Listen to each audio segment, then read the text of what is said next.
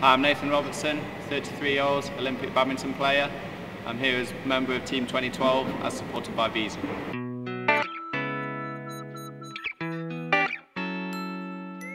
London 2012, I hope, should be the sort of biggest and best event that any, especially British athletes, will get the chance to go to.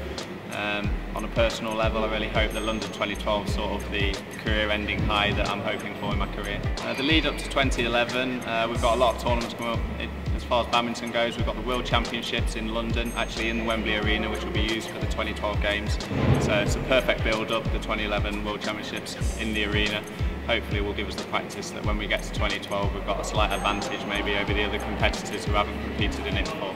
The strongest nations in badminton are certainly China. They're very dominant in the sport. They've got millions and millions of people playing it, so it's a difficult task to beat them, but it's been done in the past. I'm sure it'll be done again in the future, and they certainly won't like taking on the British players when it comes to being in London. A typical week's training will normally be about 20 to 24 hours of training during a week. One specific day will be 2 hours on court. We normally do two to 3 hours of physical work a day, which will be in the gym doing weight training or out the gym doing CV work, potentially on a bike or running. So it depends on what an athlete's preferred method is.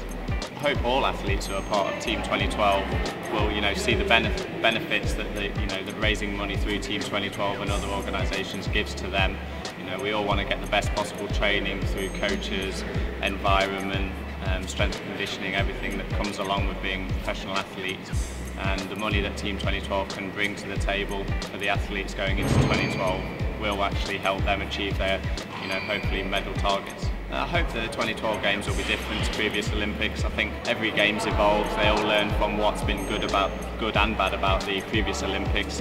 I think London, such a huge capital city all over the world. It's renowned for great culture, and I think it will bring that into the 2012 games. We're very passionate about sport in England also, with football especially, and I think we'll get those fans coming and filling the stadiums during the 2012 games. My previous partner Gail M's retired in 2008 to have a baby, so congratulations to her on that. My new partner Jenny Warwork, she's 23 years of age, still developing as a player, hopefully to reach her peak in 2012, that's my plan.